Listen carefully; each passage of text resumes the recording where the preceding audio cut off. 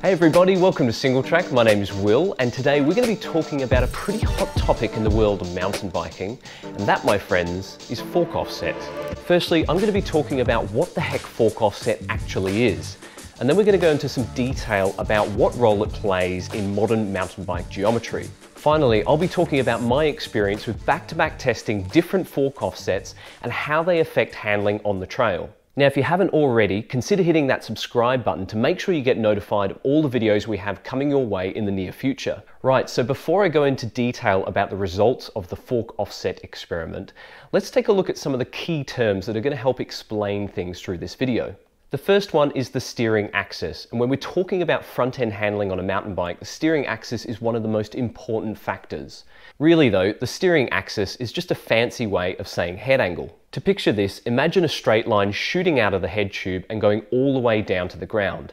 That right there is your steering axis, otherwise known as head angle. In general, we'll find longer travel enduro bikes and downhill bikes will have a slacker head tube angle, somewhere in the realm of 60 to 65 degrees. In comparison, shorter travel trail bikes and cross-country hardtails will use a steeper head angle, somewhere around 65 to 70 degrees. There's of course a bit of variance in there, but to generalize, the slacker the head tube angle, the more descending oriented the bike is. The second term is fork offset, and this is basically how far forward the front hub is offset from the rest of the fork. Now, remember that steering axis we were talking about before, that straight line that goes all the way to the ground? Now imagine a secondary parallel straight line that runs just in front of that, but intersects the axle of the front hub. Now, the distance between those two lines is the fork offset. The third and final term is trail. Now, you remember the steering axis we were talking about before? You'll notice that the steering axis hits the ground somewhere in front of the front wheel. Now, the distance between where it hits the ground and the tyre contact patch is called trail.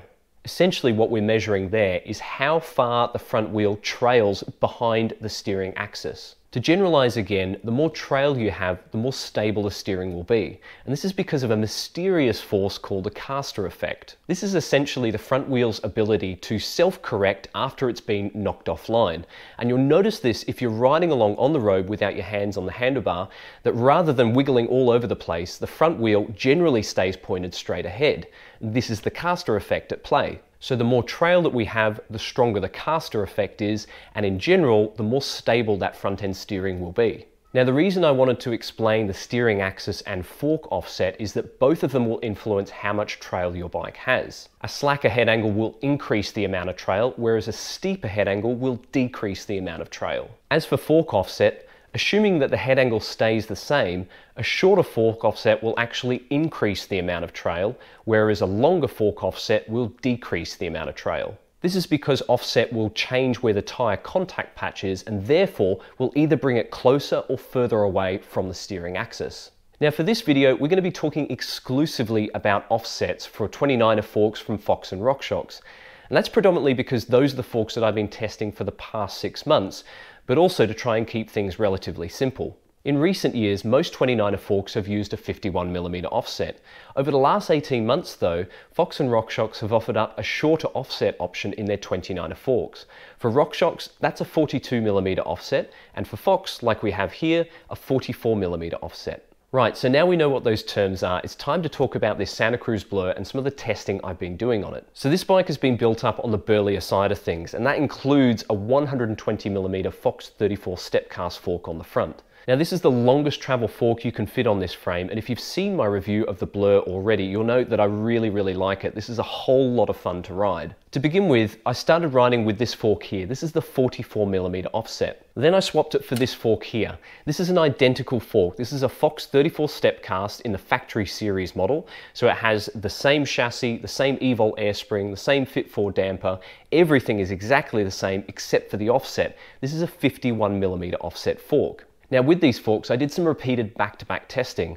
I'd ride exactly the same loop with exactly the same settings to make sure that I was able to isolate the performance differences between the 51mm offset and the 44mm offset. Now, in my experience, the difference between the two is fairly subtle. It's certainly not as dramatic as some brands make it out to be, but the differences are still there. With the 51mm offset, the steering is a little lighter and easier to thread around really tight, twisty corners. I noticed this on some of my local XC trails, which have a lot of uphill switchbacks and flat, tight, low-speed corners. Here I found the 51mm fork to be more intuitive and more natural to get around those tighter bends. And overall, it feels like the steering radius is just a little bit tighter, which gives it a really nice, nimble, agile feel on the trail. The lighter steering did mean the blur was a little less stable on the rougher descents though, and that's because of the reduced caster effect, so the front wheel is less likely to self-correct after it's been knocked offline. I also noticed that the front wheel could wiggle a little bit on long, high-speed berms, and if I was really pushing it, it could be pushed into oversteer as well. When I swapped to the 44mm offset, the blur just felt calmer and steadier overall.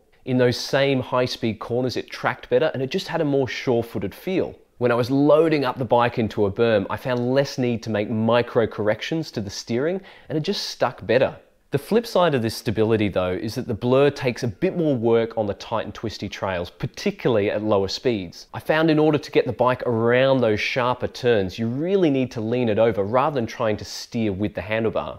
In that regard, I was really glad to have this dropper post, as well as the wide bars and short stem, which really helped to crank the bike over to make it all the way through those sharp turns. I'd say in general, you do need to ride more aggressively with the shorter 44mm offset. This can be a little bit fatiguing on longer cross-country rides. Conversely though, I did find the 44mm offset easier to pilot down really rough, long, fast descents, where it would hold its line more confidently. And if I was tired, this was particularly beneficial. Now I will reiterate that the difference between the two fork offsets isn't huge.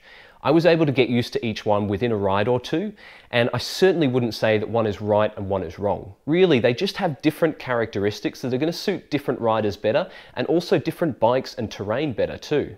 In my experience, changing fork offset is more about fine-tuning the front-end handling of your bike. If you want a bit more stability, you could look at fitting a shorter fork offset. If you want to speed up the handling though, a longer offset may be the way to go. Also worth bearing in mind is your stem length and your bar width, two things that will change the amount of leverage you have over the front wheel of the bike. For example, if you're looking at going to a shorter fork offset, you may want to consider going to a slightly shorter stem, possibly some wider handlebars to increase your leverage over the front wheel and speed that steering back up again. However, if your bike is already a bit short, you may not want to fit a shorter stem. Therefore, a short fork offset may not be an ideal fit for your bike. As for me, after testing both fork offsets, I prefer the 44mm offset on the blur. This is, after all, a bike that wants to be ridden pretty hard and fast, and with a trail-oriented cockpit, the burlier build kit, that short 44mm offset and the extra stability it brings is a welcome addition to this bike. Although it's not quite as easy to pilot through the tight and twisty stuff, particularly at lower speeds,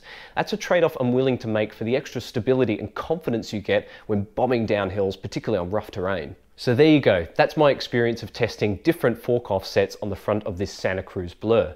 Now if you want to read more about fork offset and the effect that it has on the trail, make sure you jump on singletrackworld.com and check out my feature about fork offset and testing this bike with the 44 and 51mm offset. If you've got any experience yourself with testing different fork offsets, we'd love to hear from you. Likewise, if you've got any comments or questions for me, make sure you drop them into the comments section below. Otherwise, I hope you've enjoyed this video, and if you have, give us a thumbs up for the video and stay tuned for plenty more videos coming your way.